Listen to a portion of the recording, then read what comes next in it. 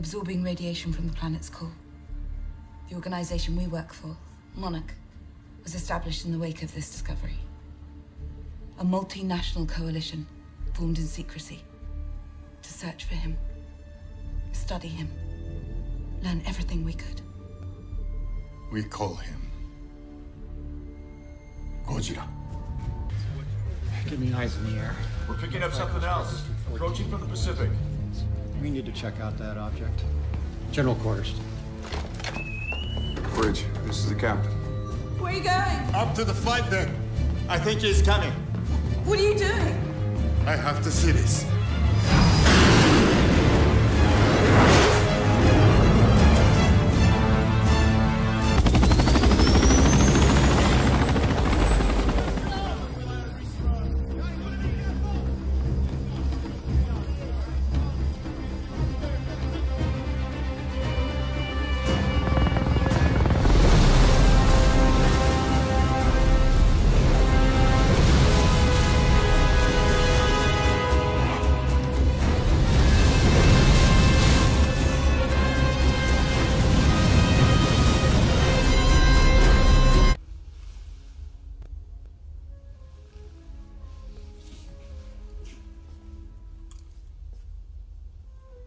It stopped.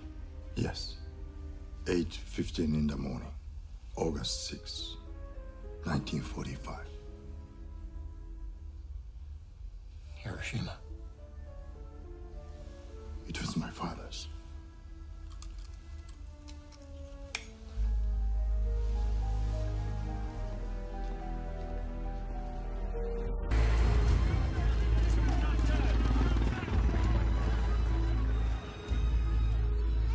This alpha predator of yours, Doctor.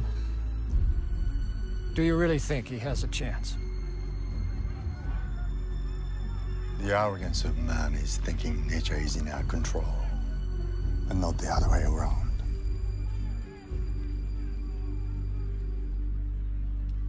Let them fight.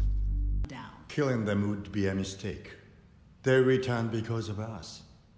It was our atomic testing that awoke Godzilla.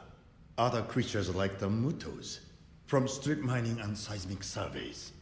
But these are not monsters. They are animals rising to reclaim a world that was once theirs. It almost sounds like you're protecting them, Dr. Serizawa, as if you admire them.